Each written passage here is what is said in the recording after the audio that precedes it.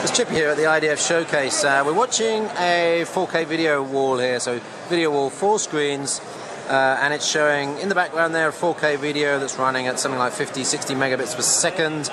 There's a couple of 720p or HD videos being overlaid there on that. It's a 4-screen wall, and I think they're using like a unified screen technology. I think there's 2 virtual screens going here on 4 monitors. So actually one of the interesting things about this is actually running on Ivy Bridge, and so Ivy Bridge is doing a lot of the hardware work here for decoding the video, and there's some CPU work going on to do some scaling and maybe some multiplexing or whatever they do with the videos and the audio as well.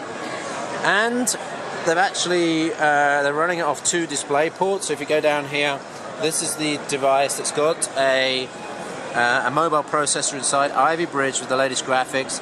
There's the 2 display ports there. They go to the screen and they're combined. So this is it, Ivy Bridge actually doing 4K video. And the guys here from Intel tell me this will handle up to well, they've tested it in the labs with up to 150 megabits a second, and it's working in hardware, which is kind of interesting to me because I understood that Ivy Bridge, the hardware decoder, could only handle up to about 60 megabits per second. So I'm going to try and find out a bit more about this and how Ivy Bridge is suddenly able to decode up to 150 megabits a second of 4K video. That's 2K by 4K resolution. Anyway, it looks pretty good. What you got in the middle is an overlaid ticker as well. These are overlaid images, HD image here. There's the 4K image in the back and another 720p up here.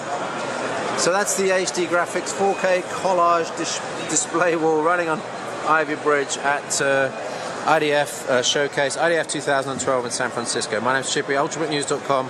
Thanks for watching.